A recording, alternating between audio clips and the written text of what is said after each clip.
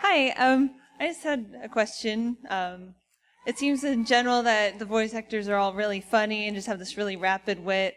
And when you had to get through scenes that are a lot more dark and heavy, and you have all those really funny, big personalities in the room, was it really difficult at times? And kind of how did you dig deep to get those darker emotions when you're more kind of lighthearted and funny people? There's a lot of respect in the room. So in a moment where an actor has to actually dig deep and do something, people are pretty respectful and quiet. The moment after, of course, then the page gets crumpled up and thrown at your head if you're not careful. But it is that kind of balance between, yeah, let's take this seriously because we really do want to do a good job, but we also want to have some fun. Yeah.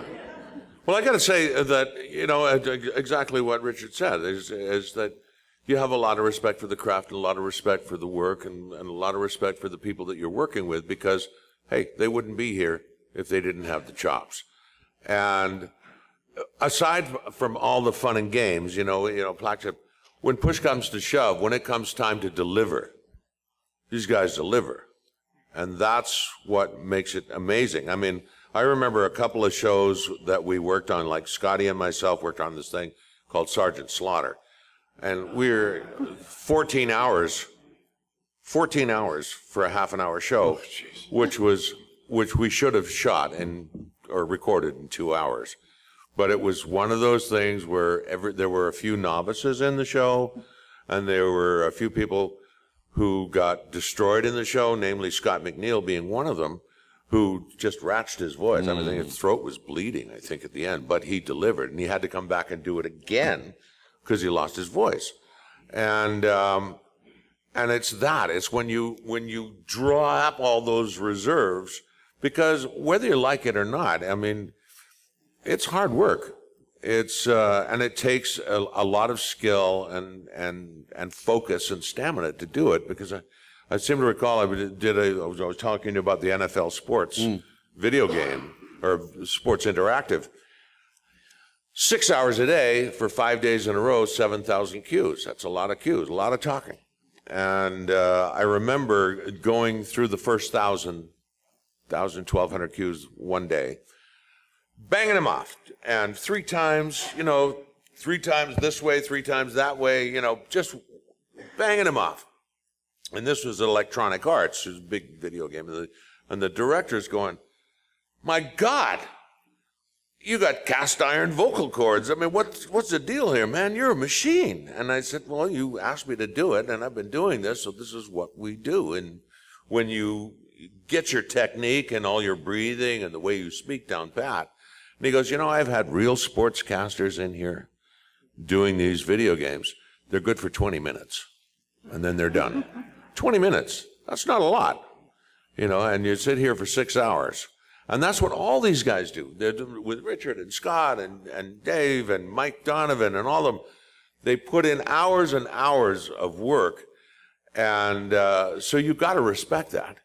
And one of the great things, because they're all such consummate professionals, that when the director says cut, everything cuts loose. Everything's crazy. But as soon as they say line, that word line, everybody goes boom, and it's back focused on the work. And that's why Vancouver has the reputation of being one of the great animation centers of the world, is because of that professionalism. Mind you, there was one time I was doing a show called Captain Zed and the Dream Patrol, and they were making a sample organ of belches. So it went, and they asked me to do a big, long belch. So I said, yeah, okay, because I can do a belch. But that was too short. They did something a little longer. So I took a can of Coca-Cola, knocked it back, and the guy goes, "Are you ready?" And I was ready. And he goes, "Okay, go." And I went, and this huge ball of foam came flying out of my mouth. I mean, it was a big ball of foam, and it went whoa, like this, and it hit my script. And I was so shocked, I went, and it all went back. And it didn't leave a speck on my script because it was sort of wrapped in this amniotic sac of some kind of weird phlegm. I don't know. But, well, professionalism went out the window right then and there. And Philip Hayes, who was another great voiceover guy, Phil and Scott, and I think Ian was there, were on the floor.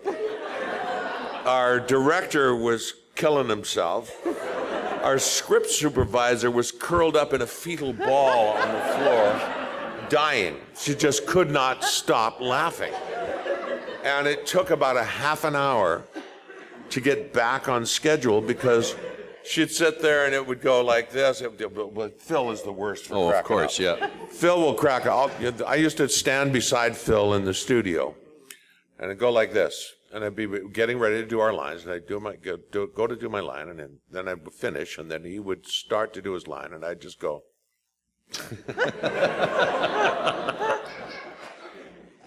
Wouldn't move a muscle, just.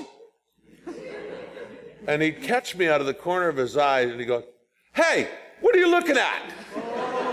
Nothing. And then he'd go to do his line, and I'd do it again. And he'd start laughing. And our director, who was named Paul at the time, he goes, "Phil, come on, do your line." But he's looking at me. And I'm going, "What, you're 30 years old, not 10. And he goes, "You're looking at me, I'm not doing anything." And he got shit, and of course, the director couldn't see me because I was behind the pillar. So sometimes professionalism goes out the window, but it was a lot of fun. I've heard that story from everybody else who was in that room, but I've never heard it told so well.